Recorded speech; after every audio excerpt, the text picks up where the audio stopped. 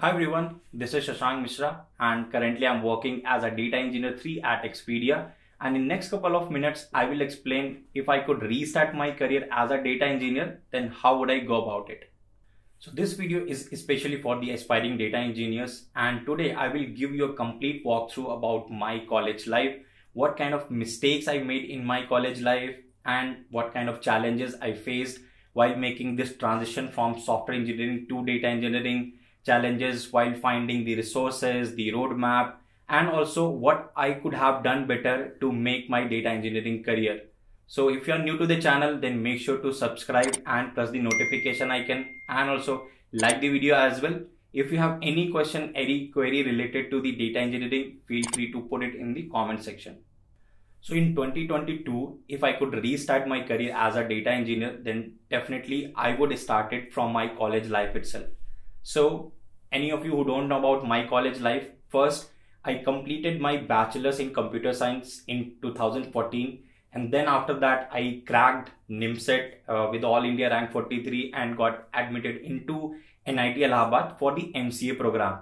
So for me the challenge was like I was just coming from that government university where just professors were not coming for the classes, and that was the main challenge because I was not able to learn, and also I was not self-motivated to explore things right by my own, that what is actually computer science and how can I make my career into it. And there was no support system and there was no support from the college itself, or you can say a good learning environment. That was the first challenge. So after my graduation, you can say I was still zero in the computer science part. So while this MCA program, what happened, I had to start everything from the zero, be it the coding part, be it the fundamentals of computer science. I had to compete with the BTech students as well. So that was the biggest challenge one more time. So what actually happened in my college life, because I was coming from that kind of background, so I focused a lot on my college curriculum. I focused on the programming part. I focused on the fundamentals like the DBMS, the operating system, networking, these kind of subjects, and was too much into the theoretical aspect. And that was the main drawback, because as a student, my first priority should have been to focus more on the dev skills as well, along with the fundamentals, because that is something which is actually required in the industry. Without the dev skills and without exploring the new fields in the IT sectors, we cannot make the good decision about our career. So there was so much of lack of awareness and lack of dev skills, definitely. And why lack of awareness? Because I was not exploring the things which are actually needed in the industry. I was not exploring the recent trends in the IT like the DevOps, the big data, the cyber security, Android, iOS. I was thinking web development is the future, and the back-end, front-end development, this is the only option left for me. And honestly speaking, during my college part, what happened, I was just copying the projects from the GitHubs, or just referring the projects of my seniors. And why I was doing it? Because I had to get the good grades, and which was definitely the bad idea, because the dev skills is something which you learn by your own. You cannot learn it by copying the things from somewhere else.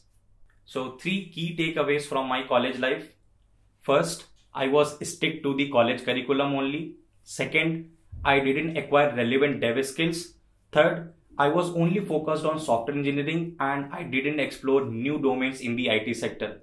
So if you are also a college student, then make sure you are not repeating these kind of mistakes. So finally in 2017, my campus placement started, and after getting multiple rejections from big tech firms like Amazon, Paytm, Adobe, App Labs, finally, I was able to get a job offer from a service-based company, which is Opera Solution. And 2017 was the time when I started my career as a software engineer.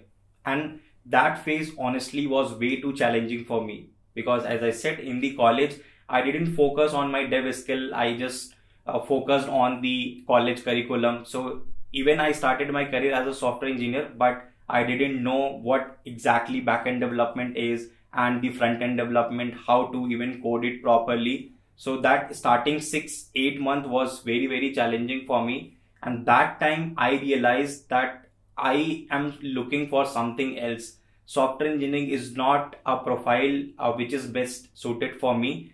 And the good thing with my first organization was that was a service-based company. So they were working for multiple clients and there were different segments as well. Few products they were trying to deliver specifically for the software engineering. There were few teams which were working on the big data domain. And one good quality about me is that I love interacting with new people, and same thing I followed in my first organization as well. So during the lunch times or during any event, I interacted with those people who were actually working on different projects and different domain. So that was the first time when I was introduced to the big data, and prior to that I had no knowledge about it. And as I said, even in my college time, I didn't explore these job profiles or any new trends which is going in the IT industry. And one important advice for everyone: nowadays your networking is your strength, because IT domains are quite wide and you need to connect with different people who are working in different domain, and that's how you will be able to get the idea about what is going on in the industry. And sometimes those things can be very fascinating and you would also like to explore it, and that's exactly happened with me. So based on my interest, although I started with the data engineering profile, but the main challenge was to find the crisp roadmap, because back in 2017 there was no resource as such available for the data engineering, be it any particular course or the YouTube video, any blog or any website.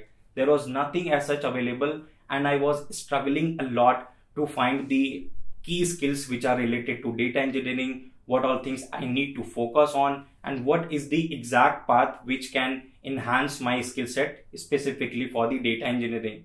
So this is the thing I would like to advise everyone, and especially aspiring data engineers. Whenever you are starting your career with the data engineering, so first you need to prepare a very crisp roadmap. Try to list down all those things which you need to cover in this data engineering field in the sequence wise, starting from the programming, then the big data related fundamentals, and whatever is needed to advance your career in the data engineering. Try to create that crisp roadmap so that you can follow it sequentially and you are not wasting your time into the unnecessary stuffs. So in my college time, I was not that good with programming. So starting one and a half year, I focused too much onto the programming. I was following few pro coders in my college who were too much into the competitive programming. I was also trying to follow their path, and that's why I was too much into the coding. And even after completing my college, starting 6-8 months, I was into my college zone, and again unnecessarily just leaving my office work and focusing on to the coding challenges like the CodeChef, HackerRank, and just trying to solve those problems. Although the idea should have been like I should have focused more on my projects or whatever tasks were assigned to me, or even to explore the skills related to the data engineering. But still I was too much into the programming, which was definitely a big mistake. Because there is one important thing which I would like to highlight. In the data engineering domain, you are not supposed to be a pro coder. Pro coder as in like you don't need to invest your too much of time into the competitive programming and all. Even if you are good with your DSA fundamentals and if you are able to solve the problem, that too till the medium level, that is completely fine, and you will be definitely able to crack the good of the good companies. So instead of focusing too much onto the programming part, ideally I should have focused on my data engineering skill sets, which are very important and highly demanded in the companies. So those skill sets are like Hadoop, Apache Spark, Apache Hive, Flink, Kafka, transactional databases, NoSQL databases, and a very good hands-on on the SQL part. So these are the important skill sets which I should have focused when I started my career as a data engineer. But definitely that was a mistake and I learned from it. And the time I realized it, I instantly started exploring these important skill sets and got a good grip on it. And that's how I was even able to enhance my data engineering skills. So before 2020, I was not able to crack any of the FAANG company, especially Amazon, because that was my favorite company. And also I was rejected by Amazon twice, first in 2017, second in 2019, but finally I made into Amazon in 2020. But what actually went wrong before 2020? So the main reason for that, lack of good projects on my portfolio. And why that was happening? Because in the starting of my career, the 2017 to 2020, I was very much focused on the theoretical aspects of big data engineering skill sets. Like I talked about Spark, Hadoop, Hive. What I did, I was exploring these skill sets, and that too from the theoretical aspect. Let's say how Spark architecture work and how we can actually code in the Spark. I was not trying to understand the crux of these frameworks, and especially what I should say, I was not focusing on learning by doing. So ideally, when I started learning these skill sets important which are related to the data engineering, so that was the reason I was failing in the interviews before 2020. Although I was able to crack initial technical rounds like the coding round and the SQL round, but I was not able to crack design or project related discussion because I had nothing to show on my resume, or you can say the portfolio. Nothing to show as in like the challenging projects or something which is very relevant to the data engineering. I didn't had those kind of things on my resume, and that is why I was not able to create that kind of impact in my interviews. So ideally, what should I have done? As soon as I started learning these data engineering skill set, I should have created good projects around that one. Doesn't matter a full-fledged production level application, but at least something which I can use and I can play around it, that how Spark actually works, what are the optimization techniques, and how can even create a like end-to-end working data pipeline using different components of the data engineering. So now you might be thinking what kind of projects you need to work on. So I would like to recommend one thing to all the aspiring data engineers. So whenever you start working on your data engineering skill sets, try to make projects around batch data pipelines and real-time data pipelines. And my special recommendation will be real-time data pipelines because those are challenging to create as well and full of learnings. And most important part, in the interviews, at least based on my latest experience, in the design rounds, interviewers will mostly focus on the real-time related design question. So if you are working on these kind of projects, that would be really helpful. So now let's talk about something which is very important, which I could have focused on if I need to restart my career as a data engineer. So before 2020, I didn't focus much on the cloud part. Although it was in the market, everybody was talking about it. Companies were moving from on-premises to cloud part, but still I was the one who was not aware about it, or you can say I was not motivated enough to explore this cloud part. So before 2020, like till I joined the Amazon, I didn't work practically on the cloud part, and I definitely regret about it, because this cloud part is something which has become a very important skill set for a data engineer.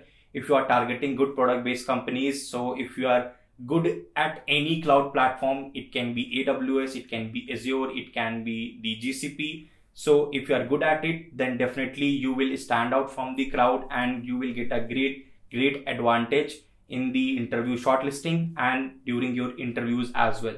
So if I could restart my career as a data engineer, then cloud is something which I would like to pick as soon as possible. And also I would like to clarify one doubt which I keep on getting from the audience. Let's say if I know one specific cloud platform, for example AWS, and other company in their job description they have mentioned about Azure or GCP. So whether they will shortlist my profile or they will hire me or not. So answer is yes, because companies are not specifically looking for any specific cloud platform. If you know about it, that's good to have. But what they are looking for, whether you are expert of the cloud or not, because every cloud platform has created different kind of services, few common services as well, but their implementation on their platform is different. So, and you can learn it very easily. That's why you don't need to care about it. If you know AWS, then you cannot crack the interviews of those companies which are requiring the Azure part. So the combination of technical skills plus soft skills is something which will make you a good engineer. because companies are not looking for a pro coder or an engineer only. They are looking for someone who can lead the projects, and you need to build those kind of leadership qualities. And that's how the soft skill is something which will play a very, very important role. And I will tell you why. When you will work on a project in a particular company, so that is something which will require the involvement with the clients, and you need to communicate all the things to your clients. You need to get the requirements as well. You need to talk to your leadership. You need to talk to your stakeholders. And soft skill is not always about the verbal communication. It is about how you write your emails, how you communicate the information, how you document the thing. So everything is very, very much important when you will be working in good companies. They have a very, very managed process, and you need to take that responsibility so that you can drive the project till the end. And this soft skill part is something which you need to work on, because there is no one who can teach you all these things together, and you need to focus on your personality development. And I will explain that how I worked on my communication skills and how I improved my soft skills. So in my first company, that was actually a service-based company, and I found a very, very great advantage of working in service-based companies. Why?